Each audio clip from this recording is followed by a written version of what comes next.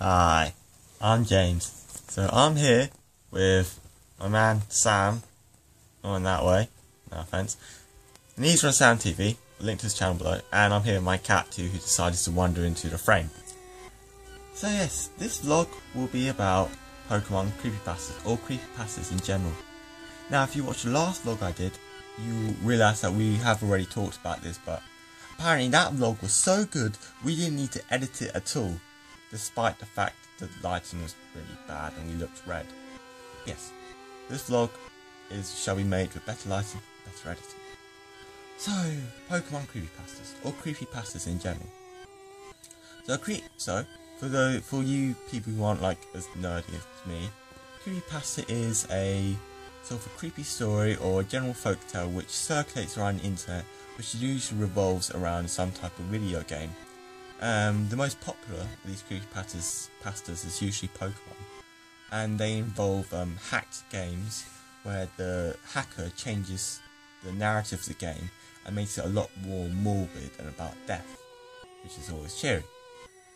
So yeah, anyway, I came across one creepypasta at one time, and this was about Animal Crossing. Animal Crossing is the... Yes, the cat leaving is much more entertaining than me. Animal Crossing is the, you played Animal Crossing, it's like the most nicest, innocent, gentlest game ever. I mean, you plant flowers. That's part of the narrative of Lavender Town. But no, the person who... It was a fan-written creepypasta, and the person who wrote it changed it to something so dark and morbid. Like, one of the characters had a line that said, every meal of meat is the result of death, but food. And that was rather creepy, quite scary. What else is there? It was like the Sable sisters were talking about being skinned alive, and you couldn't go into your house because apparently no one was home. But it's still a good creepypasta. I'll link to it. And secondly, I was also watching Pokemon creepypastas, and I came across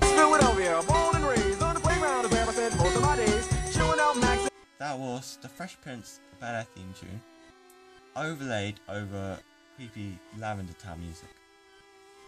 Now, if you have been watching creepypastas, then I imagine you would have heard of the Lavender Town theory.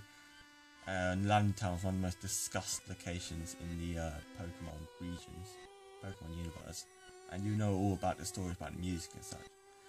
But yes, when I first came across the whole Fresh Prince of Lavender Town thing, I was initially quite creeped out and weirded out, because it's like two favourite things from my childhood being amalgamated together to create something very, very dark and weird.